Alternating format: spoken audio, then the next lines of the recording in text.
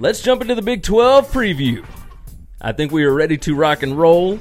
Big 12 last year had a college football participant or college football playoff participant. Oklahoma knocked it out. Baylor Mayfield. Baker. God Baker. Bless America. We're gonna be on Baylor in a minute. Yeah, we're gonna get to Baylor because we're starting with Baylor. That's right. Sound good? Go ahead. Let's go on and jump in. Year 2 for Matt Rule. Junior wide receiver Denzel Mims. He is a playmaker for sure. Quarterback Charlie Brewer, sophomore. He got 4 starts last year. Looked good. Offense gets 4 starters back on offensive line, 2 wide receivers, but everybody else is pretty new. They do have some experience, but new starters. Former Tennessee running back Jalen Hurd is projected to be a starting wide receiver, and they think he's going to be a big deal. This is year 2 of Phil Snow's defense. It should be better. You saw what he was able to do at Temple. There's not a lot of depth. Health is going to be a major issue here. Correct. Right? So let's go on and jump in. 6 starters back on offense, 5 on defense. They went 1-11 a year ago. Their 2018 over-under is 5.5, and the over is -160. Man, that's crazy. Yeah, that's what I thought. That's a big number. I was expecting to. You know how much I like Matt Rule, and I was expecting to bet over because I thought it was going to be a pretty low number. Well, you remember Vegas last year loved this team. I don't. Yeah, I thought that was crazy. Loved them, and don't get me wrong, they covered a lot of numbers. Yeah, like they did well, but the over under was ridiculous last year too. It was like, what was it last year? Like 5 or 4 or something? No, it was 5 or 5.5 too. I mean, it's just crazy. I have Baylor at 4-8. I'll go on and throw that out. I've got them 2-7 in the league. I mean, the only wins I see, I've got them beating Texas Tech. I've got them beating Kansas. I've got them winning at UT San Antonio. I've got them beating Abilene Christian, and that's it. Everybody else is a loss for me. So I got them 5-7, and where we differ is the Baylor game. I mean, the Duke game, and we talked about that last week. We talked about that. So. Okay, yeah, I mean, other than that, like they play at TCU, at West Virginia, at Texas, schedule. at Oklahoma. Like, I don't see where the wins are coming. Yeah, I can't see them going on the road and beating anybody right now. But eventually, they're going to get there. They're going to play. They're going to be tougher this year than they were last year because that's what Matt Rule teams do. Yeah, I agree. But I think it's going to take time to build toughness from a finesse team. Yeah, you're right. All right, so let's jump off them. Let's jump into Iowa State. This is year 3 for Matt Campbell. Going to give you their last year results, 7-5 in 2017. Pretty big jump for them. Iowa State, they don't expect much, but they might be expecting a lot in the future because they were just a couple of games away from playing in the Big 12 championship game last year. Yeah, it worked out pretty good for them. Yeah, it sure did. 2018 over-under is 6.5. The VIG on that is -125. So they expect to go over. And I think I probably agree with them. I got them 7-5. I got them 7-5 as well. Yeah, I got them 4-5 in conference. So all 5. I think that they're going to win all of their non-conference games. Now you and I think differ on Iowa. Yeah, we differ on Iowa, so I don't think they're going to beat Iowa. So you've got them 5-4 in the league. Correct. Who? I'm just curious. Who do you have them upsetting? I don't. Because I've got them probably West Virginia. Do you have them losing to West Virginia? I got them losing to West Virginia, but West Virginia does come to Ames. And West Virginia is one of those teams where, I mean, they're gonna lose a game they should win. And I don't know that they should win that. I bet that's a pretty small point spread. I don't even know. Oh yeah, because I mean they're playing at Iowa State. Yeah. So we've got West Virginia different, and that's the game, West Virginia and Iowa. Yeah, you're right. All right, so moving on to Kansas. Is there anything to talk about with Kansas? There is. Of this conference? There is. Look, they went 1-11 last year. Their over/under is 3, and they're plus 130 to go over the 3. They even have Rutgers on the schedule. Yeah, they are. Look, they've got 6 offensive starters back. They got 9 defensive starters back. I just want to read this note off to you. They had 24 recruits in their 2018 class. How many of those do you think were JUCO guys? Oh, I would bet at least 20, close to all. No. It was still a lot. It was 11. 11 of 24. See, I can't imagine them being able to recruit outside of the JUCO, though, to get real starting talent at Division I. Probably not. I mean, you would have to develop them. David Beatty's in his 4th season, and this is the 4th straight that they are still unsettled at quarterback. Have no idea what they're doing. If I was a historically if I was coaching or running a program at a historically bad football team that was not an academic institution, Kansas is not. Then I'm talking like your Vanderbilts, your Stanfords, your Ivy League, whatever. I think I would go after nothing but JUCO guys because that's where you're going to get the most amount of talent. Screw trying to develop them. Yeah, like there are really good JUCO quarterbacks out there that can play Division I football. Well, speaking of that, JUCO quarterback Miles Kendrick, he led the College of San Mateo to the California State Championship game last year. It looks like he might be the starter this year. I mean, we'll see. Peyton Bender was a JUCO guy that came in last year, but he lost his job in the middle of the year. Carter Stanley came in and started after him, but he wasn't any better. So and sometimes it could be coaching too. They do have their first team all Big 12 defensive lineman Daniel Wise back, and he could have gone to the NFL. That's right, and he chose not to. So he's back for his senior season. Running back, they've got the most potential there. They've got the most talent at that position. But if you don't have an offensive line that can block for him, what are they going to do? Kicker Gabriel Rui was granted an extra year of eligibility. Bright spot, he went 17 out of 20 on field goals last year. So if you're Kansas and you're going to be kicking field goals a lot, that's where you go. All right. I mean, 2-10. I got them 2-10. I got them 0-9 in the conference. They're not cracking the 3 for the over. I've actually got them winning at Central Michigan, but I could see them losing that. No, I've got a definite L there. Definite L there. Central Michigan's going to beat the crap out of them.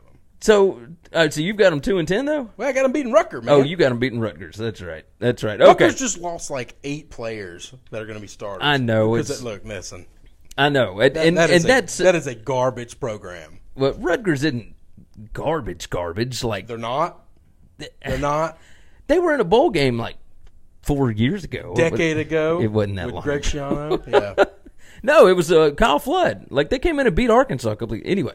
Blah, blah. Kansas State. Let's jump into Kansas State. The Fighting Snyders. He's got to be like the godfather of college football right now, right? He is, he is 79. Did I write that down? Yeah, he turned 79 in October. He's got a contract through like 85? Something like that, yeah. They just signed him to an extension. Well, and do you sign an 80-year-old to an extension? He will never quit until his son gets to have the job. 7-5 last year. Their over-under in 2018 is 7, but it is plus 150. They've got 7 offensive starters back, 5 on defense. The quarterback competition is between Skylar Thompson and Alex Delton, both of which can play, but I don't know how much talent is around them. This is just a hard-nosed team, right? They're replacing all 3 starting linebackers, including Trent Tanking and Jade Kirby. Those were last year's leading tacklers. Alex Barnes back at running back. He had 819 yards and 7 touchdowns in a backup role last year. They lost cornerback DJ Reed to the NFL early, but 3 out of 4 in the secondary return. You got to wonder what the expectations actually are. And I don't have high expectations for them. I've got them 6-6. I got them 4-5 in the conference.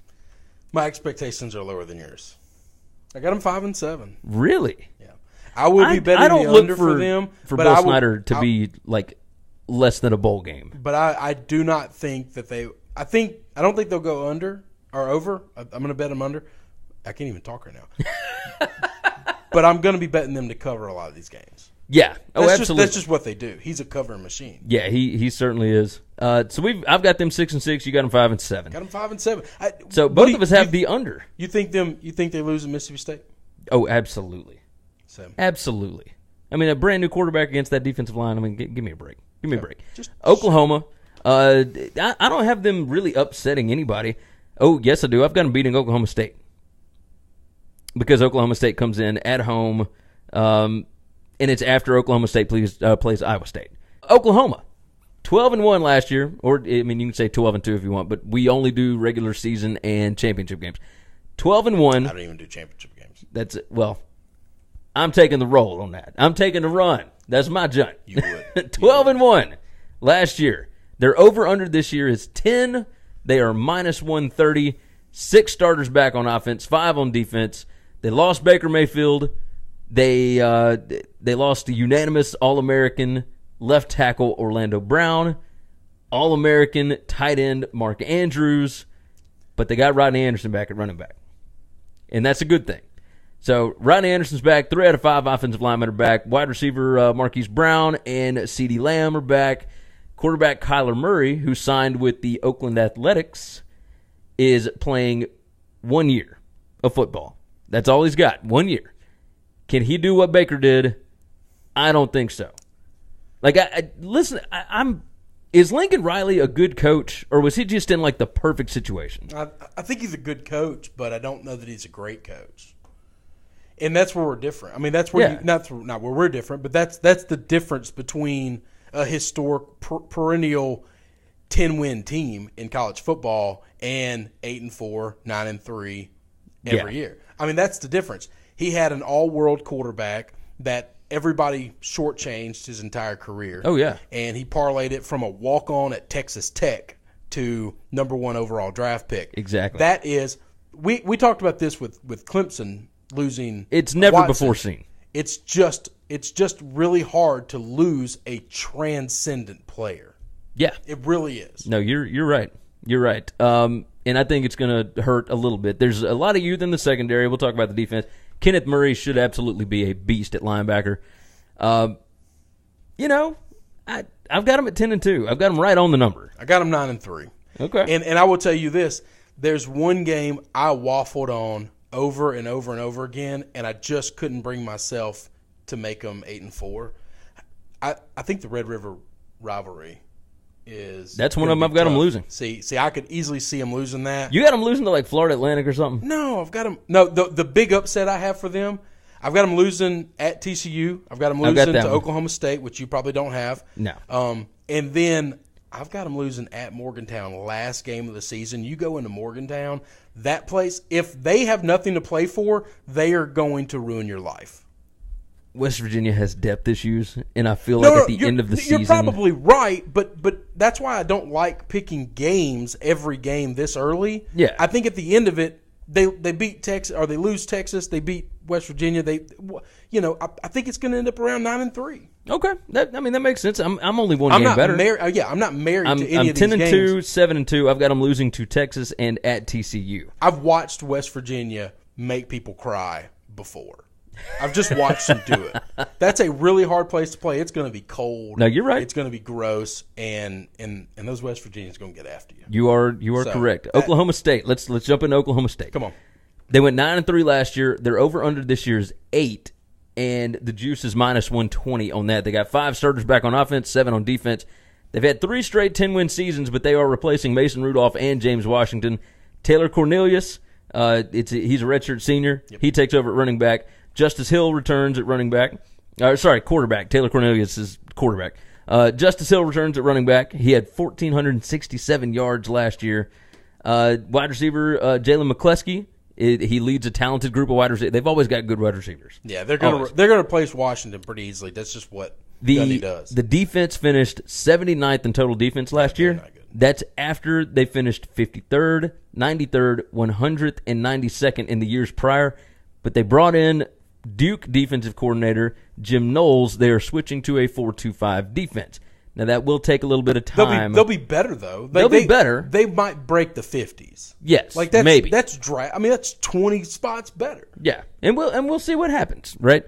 I've got them at 9-3. I got them 6-3 in the conference. I've got them losing at TCU, at Oklahoma, and at Kansas State. Yeah.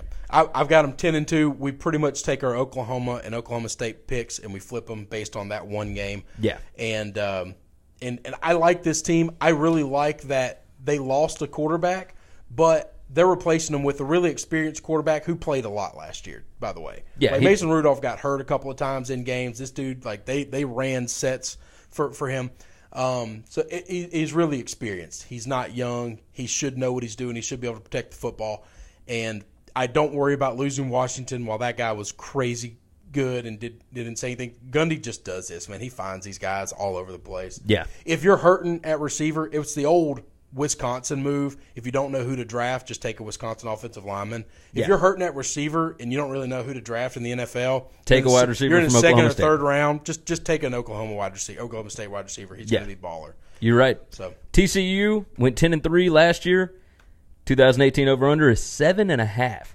Now they are -130 to go over the 7.5. They've got 3 starters back on offense, not great, but 6 starters back on defense. They finished in the top 10 3 of the last 4 years. Gary Patterson understands how to coach defense, but the offenses have been insanely prolific when they've been good for the most part. Quarterback Kenny Hill is gone, but Sean Robinson looks like he's going to be the real deal. Yeah, I think he's good. It's the most talent they have ever had at the skill positions, ever. They've got 4 stars across the board. Defense, the last 5 they lost 5 starters, but there's tons of experience there. It's like a lot of upperclassmen. They've got 14 upperclassmen in their 2 deep on defense. That's a big deal. So I really, really like this team. I've got TCU at 10-2. We're really close on this one. I've got them losing at Texas and at West Virginia, and that's it. I got them 11-1. Dang. And I thought I was going above and beyond on this one. But you know my infatuation with Gary Patterson, right? Yeah. That's pretty well documented that I'm kind of infatuated with him. I think he's one of realistically, we've had this argument. I really do think he could be considered one of the best 1 or 2 coaches in college football. Yeah, you're probably right. He doesn't get the talent that Clemson, Ohio State, Alabama, Oklahoma ever get. He's never going to have that being at a small private school. And what he does with his talent as opposed to what everybody else does with their talent is just unreal. I think if he ever went to one of those big boy schools, everybody in the world better look out. I think you're probably right. Do you think he probably should have gone at some point? I think this might be the year for him to jump. You think so? I mean, he's getting on up there. I don't care. He's on up there in years right now. Listen, man, we just talked about Bill Snyder is 80 years old. And he just signed like a 5-6 year extension. All right, that guy. If we're all day to day, Bill Snyder is day to day. Bill Snyder is going to turn 79 this year, and people are talking about Saban retiring at like 66. Yeah. Like, give me a break. You and I have had this conversation in the past. If Joe Oliva, if I could push him off a building, and I could make Gary Patterson my coach, I would be the happiest man the world has ever seen. I could believe that. Let's move on to Texas. 2017 they went 6-6, not great, but they looked better in spots. Definitely better than they did under Strong. The end of the year they looked a lot better than the beginning of the year. That's important for a new coach taking over a program. Exactly. Their over under this year is 8.5, and the juice is minus 130 on that. So the expectation is they're going to win at least 9 games. They got 6 starters back on offense, 6 on defense. It's year 2 of Tom Herman. Sophomore quarterback Sam Ellinger, however you want to say it, I've heard it both ways, is the newly named starter. Defense coordinator Todd Orlando had the defense absolutely rolling in 2017.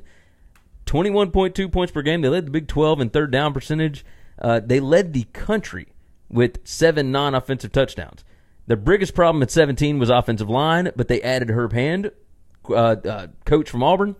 I think their punter, Michael Dixon, is probably their biggest loss from last season. Like, and you got to admit, that dude was unreal, right? Okay. I don't know. How do you gauge punters? That's it. Either they're awesome or they're not. So, well, like back in the heyday of Oregon when they never punted, like, what if that punter was great? He just never got on the field. I mean, you got a point. You got a point. All right, look. I know that my pick is crazy. Okay? Okay. I have Texas at 11-1. Okay, now that is crazy. I thought I was see, all right, so I told you that you were not going to believe my picks today. But I've got them 11-1. I've got them 8-1 in the conference. The only loss I have them on is at Oklahoma State. But they've got Iowa State at home, West Virginia at home. Oklahoma is whatever. USC and TCU are both at home. I don't think you can just chalk up W's at all. I understand. I got them 9-3, so we're we're not too far off. We're very obvious on. There's a 4-horse race in this 10-man conference. Yeah, and it's clear it is Oklahoma, Oklahoma State, TCU, and Texas. These 4 teams. What about West Virginia? Not this year. Not too many problems with depth. I like West Virginia to upset some people. I also like them to take a bunch of L's. Yeah, so I'm with you. All right, so you got them at 9-3. I got them 9-3, and that was I gave Oklahoma that win in the Red River rivalry. They could take that and flip that. I mean they won 10 games. It would not shock me. I can understand that. It won't surprise. It would surprise me more if they won only 8 games than 10. That makes sense. That makes sense. All right, Texas Tech. Let's move on to Cliff Kingsbury's bunch. This is his 6th year. He is 30-33. They went 6-6 last year. Their over-under this year is 6, and they are minus 130 to hit that, so they are favored to go over the 6. They got 5 starters back on offense, 9 on defense. All 5 starters return on offensive line, but that is it for the offense. That doesn't mean that they don't have experience, right? They've got experience, but it's not starting experience. Quarterback McLean Carter appears to be the starter. He is replacing Nick Shemenik. Hope I said that right. Defense improved drastically under David Gibbs. They have 9 starters back, so pay attention to senior linebacker Dakota Allen. He is of Last Chance U fame. Check him out. I'm telling you, that dude is unreal on that defense. He's going to be all Big 12. They went from 128th to 98th in scoring defense last year, 116 to 62nd in run defense. And check this out. Went from 112 to number 6 in the country in turnovers gained last year. A lot of that had to do with Dakota Allen and the chaos that he can cause back there. David Gibbs knows what he's doing. Still not a big fan of him, though. I got Texas Tech 3-9. So we're really close. I hate their schedule. No, they do have the hardest schedule in the conference. It's not close. It's just not close. They have 2 non-conference games. I think they're going to lose both of them, and nobody else has that set up. I think they're going to beat Houston. I've got them losing to Ole Miss. But, listen to this. They play at Oklahoma State, at TCU, at Iowa State, at Kansas State, at Baylor, and they've got Oklahoma and Texas at home.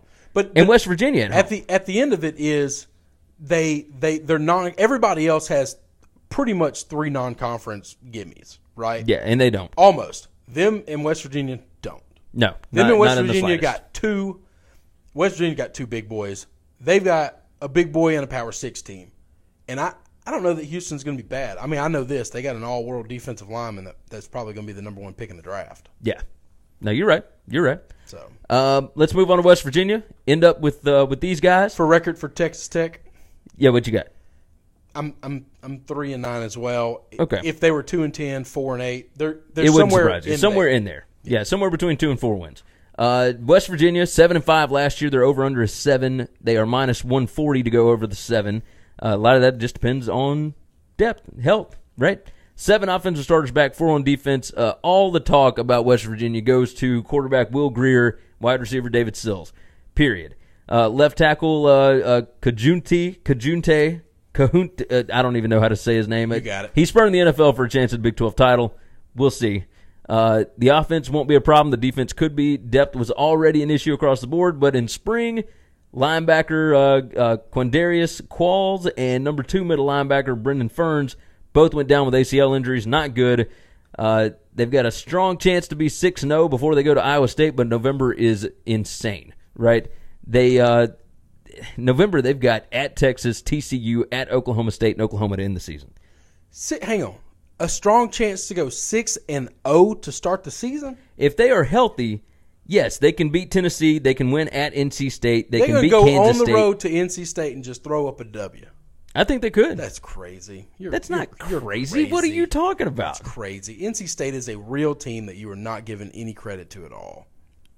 I made them 8-4 in my pick. What are you talking about? I don't know who you. I got West Virginia 9-3. I think Will Grier and David Sills are going to be awesome this year, but I like them more early than I do late. I got them 7-5. At best, they're 6-6. At best, they're 6-6, and that's with. Wait, you've got them 7-5, but at best they're 6-6. No, at worst. Sorry, at worst they're 6-6. So at best, they're 7-5 is their ceiling. They could be 6-6, and that's with an upset against Oklahoma. Are you just trying to piss off West Virginia fans? No, man, but I think their schedule's insanely hard. We talked about the Big 4 teams in this conference. I'm with you. So if you say they're not better than those 4, and I got them beating TCU, and I got them winning at Iowa State. I got them beating NC State. You know, I just don't know that you're going to open the season up. Tennessee is not great, but that's fine. You can beat Tennessee, and that's okay. To think that you're just going to walk in and beat Tennessee and NC State and just say we've got both of these wins and they're gimmies, like that's just not true. I'm not saying they're gimmies. I'm saying they've got a good chance to be 6-0. A chance. I think their absolute ceiling is 7-5, and I don't think there's any way they start the season out 6-0. That's going to wrap up the Big 12 preview.